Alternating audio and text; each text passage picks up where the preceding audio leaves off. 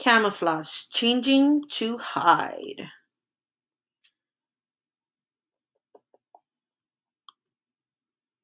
What is camouflage?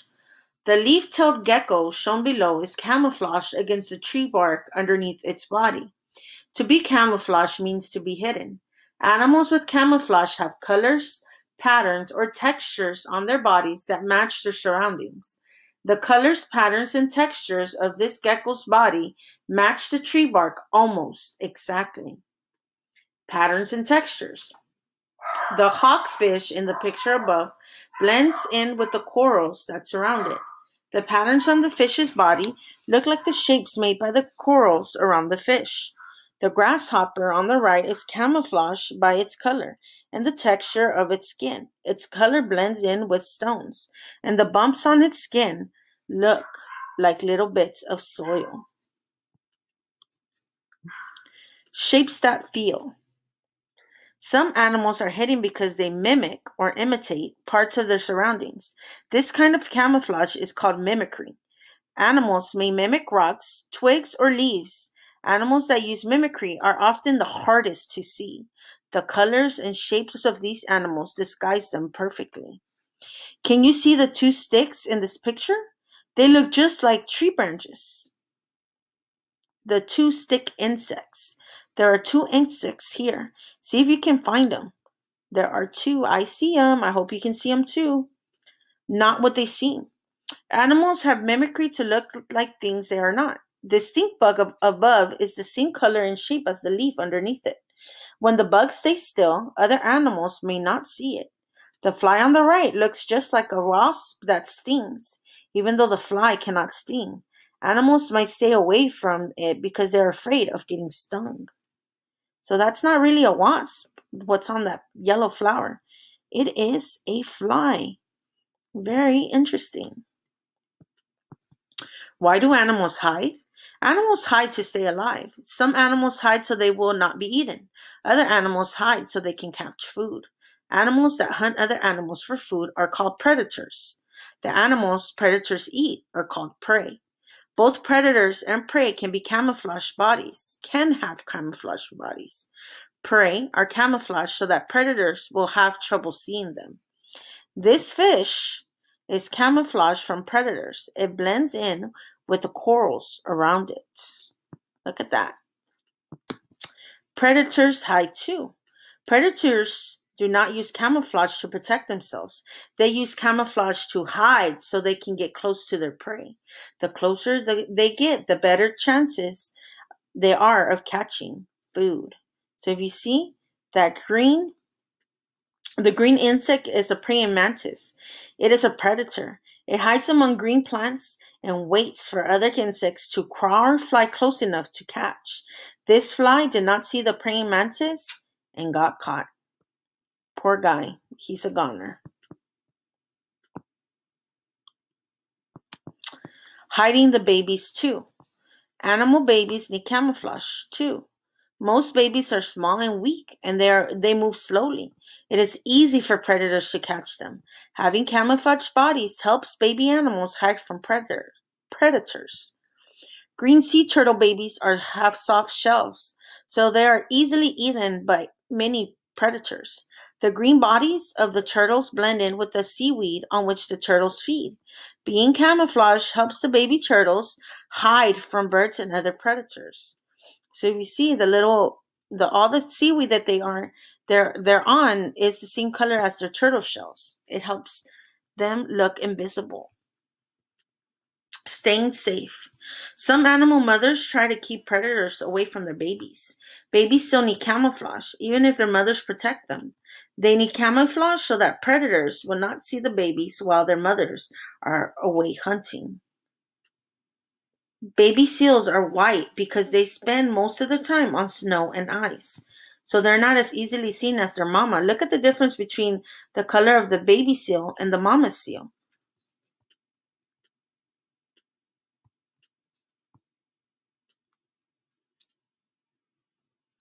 And look at the cougars too. You see how those baby cougars, they have spots, helps them hide. And you see mama cougar, those spots are gone. Where do they hide? An animal's camouflage blends in with its habitat. A habitat is the animal's natural home. Forests, deserts, wetlands, and coral reefs are habitats. Each habitat is made up of different shapes and colors. Animals hide by matching parts of their bodies to their habitats. Most forests have green trees with brown trunks. Deserts are mainly brown. Some wetlands have dark waters with green or brown plants growing in them. Coral reefs are ocean habitats and contain many shapes and colors. The colors and patterns of this horned frog match the colors and patterns of its wetland habitat.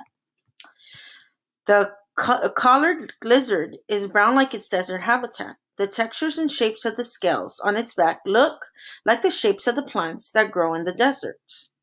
Helps them camouflage or blend into their surroundings. The sea cucumber is a brightly colored animal.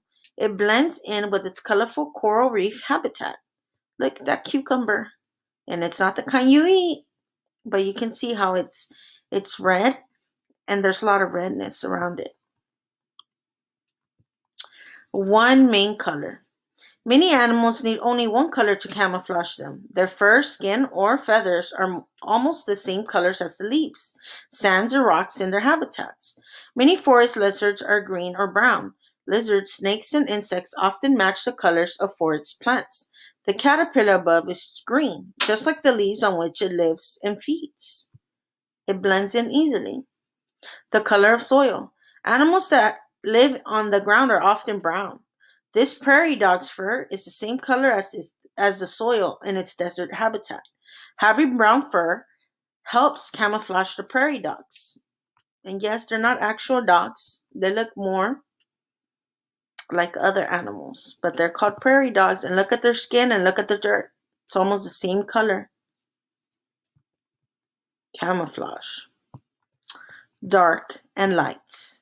Some animals spend most of their time underwater or in the air.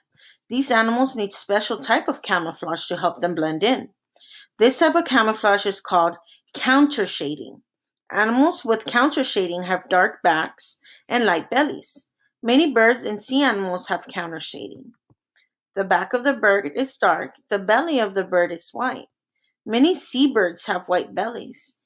Having white bellies helps these birds catch fish. The fish that swim in the water below may not see the bird swooping down to grab them. How does counter shading work? A stingray has a white belly and dark back. When a predator or prey animal swims above the stingray, the animal may not see the stingray because its dark gray back blends in with the dark floor of the ocean. When a predator or prey animal swims below the stingray, the animal may not see the stingray because its white belly blends in with the bright sunlight surface of the water. So either way, if the animals are looking down, they see darkness and they don't know that he's there. And the animals are underneath, they see the light and they think it's just the sun shining through the water. So he doubled his chances of getting some good food. Yum, yum, yum. Spots and stripes. Leopard gecko. Some animals are covered with spots. Spots can blend in with small stones or with patterns on rocks. In forests, spots help camouflage animals such as the baby deer shown below. The deer's spotted coat helps to hide the animal on the forest floor. The spots look just like rays of sunlight that shine through the leaves of the trees. When the deer is lying still, its spots blend in with the sunspots and the shadows of the forest. The spots help hide the young deer from predators. Confusing predators. Some animals are covered with stripes, and animal stripes help confuse predators. Stripes hide the outline or shape of the animal's body. Predators may not be able to tell where the animal's body begins or ends, so they may not know where to attack. Group protection.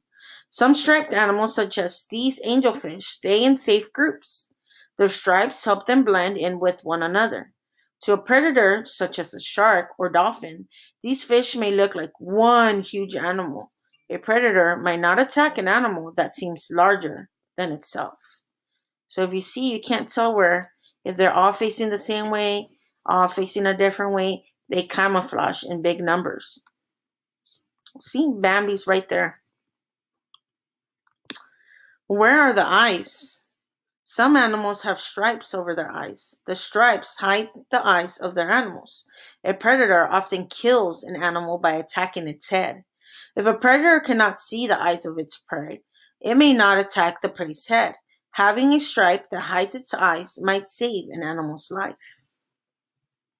Heads or tails. Some animals, such as the butterfly fish, have spots on their tails. These spots are called eye spots because they look like large eyes. Eye spots confuse a predator. Eye spots cause a predator to attack an animal's tail instead of its head. When an animal with eye spots sees the predator coming towards its tail, it might have time to get away. So I think this appears its eyes instead of being right here where that stripe hits. Spots on wings. Some moths and butterflies have eye spots on their wings. Eye spots on wings look like eyes of large animals. When a predator sees large eyes on the moth or butterfly, it may not attack its prey.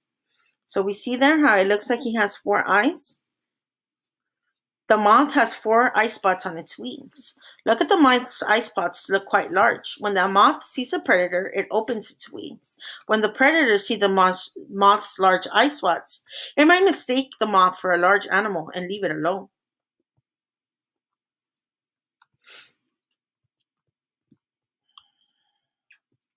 Can you see them?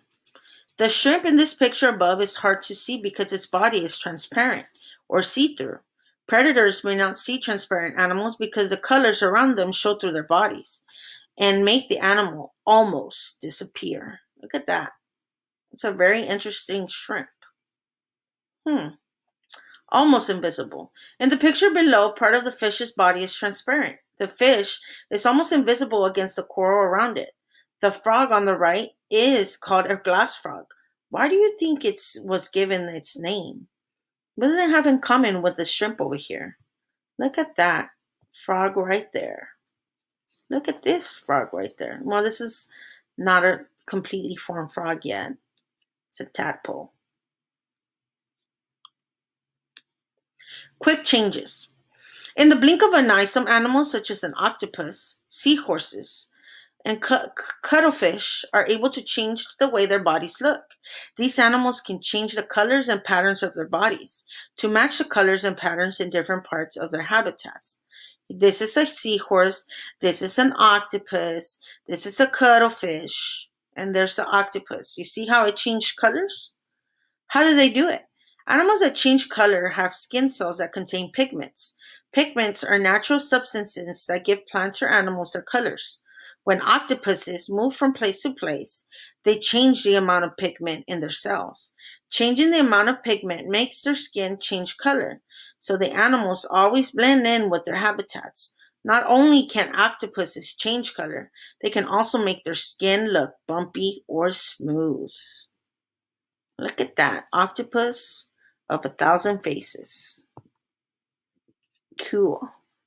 Very, very cool. Color changing lizards. Many lizards can change color to match the colors of their surroundings. Lizards have colored cells on their skin. The colors include yellow, blue, and red. To change color, lizards make their cells larger or smaller. The skin of the green animal below can change from green to brown or show both green and brown at once. The double-crested basilisk has changed color to match some of the colors of the tree it's climbing. Which of the colors match the tree? Look at that. Look at this guy right here. Showing how they feel. Chameleons are the most famous color changers of all. Chameleons change color in the same way that other lizards do, but they do not change color to hide. They change color to show other animals that they are angry or afraid.